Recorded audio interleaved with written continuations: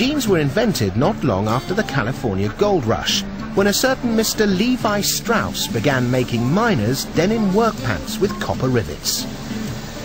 To say he came up with a winner is something of an understatement. 450 million pairs are sold every year in the US alone, and worldwide the denim market is worth around $40 billion. But every pair of jeans has made an amazing journey from the cotton field to the high street store. Those jeans are made here in Tehuacan. This is Mexico's largest jeans factory and produces designs for most of the famous American brands, churning out 400,000 pairs every month. A typical pair of 5-pocket jeans uses 15 pieces of cloth. So they first stack the denim into piles of 100 sheets, ready for each piece of the design to be cut. It's up to pattern layer Antonio Martinez to make sure that as little material as possible is wasted. Using a computer, he can limit the offcuts to just 7%.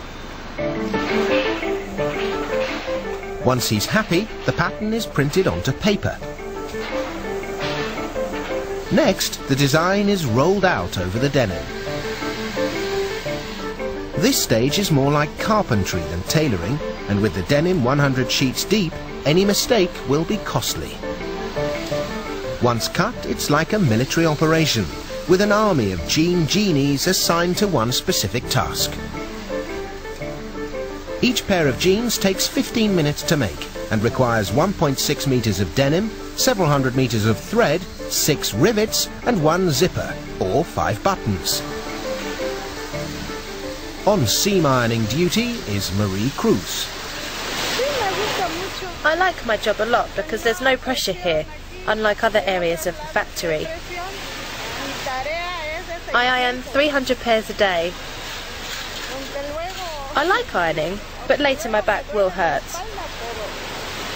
Marie adds the finishing touches to these spanking new jeans, but they're still not ready to grace a cowboy's behind.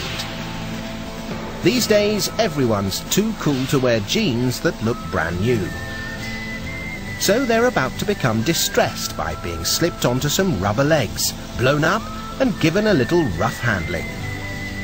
In just 60 minutes, this team are going to make the jeans look like they've spent the last 5 years being dragged around a mine. So they set to work sanding in worn patches, grinding in frayed edges, and spraying on stains. Then, to add a few worn-in designer creases, it's out with a high-tech laser gun. These jeans get an even rougher ride than the Buckaroos. To give them a final hammering, they're tossed into gigantic washing machines, along with a few buckets of volcanic rock.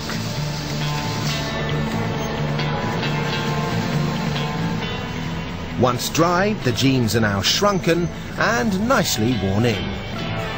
Or totally trashed, according to your point of view.